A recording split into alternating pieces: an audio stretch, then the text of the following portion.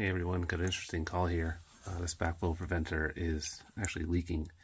It's pushing back hot water from the boiler. If you can see, it's steaming off here. So I'm going to replace this section here, and as you can tell, it was never piped to the floor. So it will be, but you know, the new one should solve that problem. So alrighty, that's it. And here's a new one, and the relief that should have been there.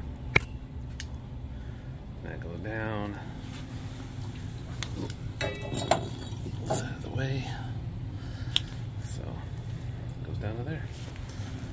Pretty simple, but what was happening was the hot water, when it built enough pressure and heat, was pushing through here and just kind of venting off. They had quite a mess on the floor because I don't know how long it was happening for, but they had a lot of cleanup to do, which they did before I got here. Most of it's dried up, but should be all set now.